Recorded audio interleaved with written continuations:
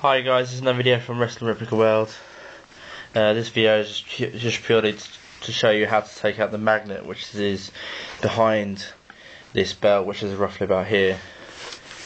It's purely so it's not locked like it is at the moment. This will work on the kid size, which this belt is actually the kid size, or the adult size belt. And also it does get rid of that sound. I don't know if you can hear it, but there is a sound when it's spinning, which is basically the magnets rubbing together. And to do this, all you need is a hammer and a screwdriver, ideally just a small one.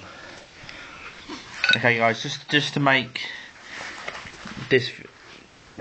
this video a bit easier, what I've already done is taken out these screws which are on the back, which is basically fastening the centre plate.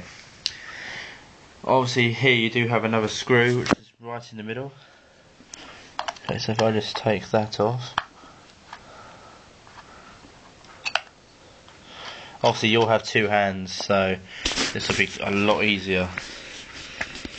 It will feel stiff when you're first taking it out, but you know that's just standard, to be fair. Okay, what I'm going to do is just put the camera down for a second.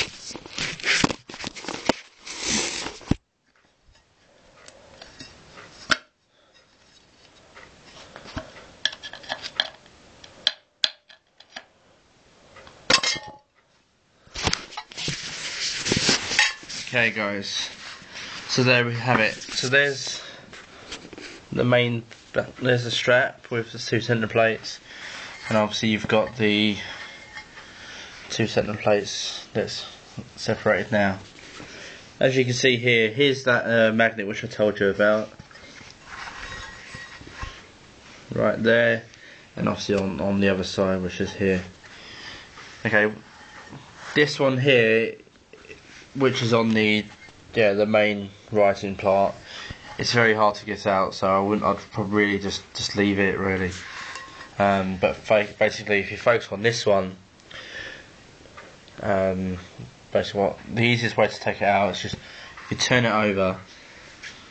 What I'm going to do is actually get a cushion, put it on there. As you can see, this is where the magnet is. There's a little hole. Yeah, so basically just put your screwdriver in, or something, just to push it through. Obviously the reason why I've got a hammer is just that it's basically so you can just use the hammer to push it through even better. Okay, I'm going to put the camera down just so I can do this. Okay, so all it took was, you know, 2 bangs and it was out. So there you go, there's no damage to the actual belt at all. Okay, so if I just put this back on.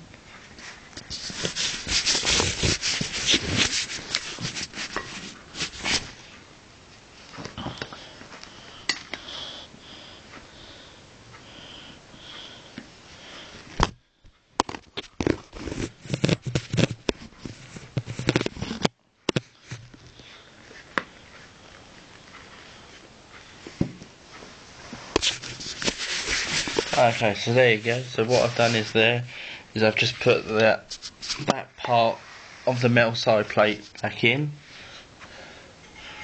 Now obviously you put the main part in. Obviously as you can see now you can't hear anything, so it's a lot silent.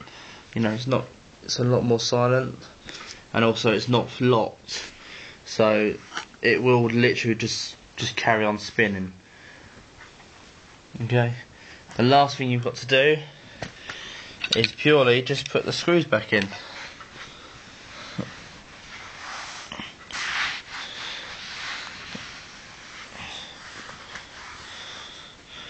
You know, making sure that every screw is back in its original place. Obviously I'm not going to do all of them right now for this video, it will just take too long. But obviously these screws just go back into its original holes.